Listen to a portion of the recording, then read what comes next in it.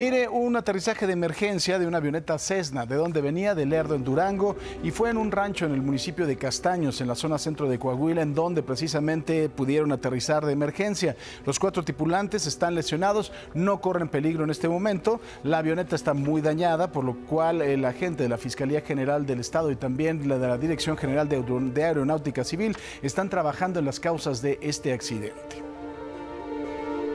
Y vean nada más, algún loquito pues se le ocurrió poner una bomba de fabricación casera en un edificio que está en el municipio de Emiliano Zapata, en Veracruz. Era un conjunto habitacional y fueron desalojados luego de que fuera encontrada esta bomba de fabricación casera, como le digo, en la entrada de los condominios.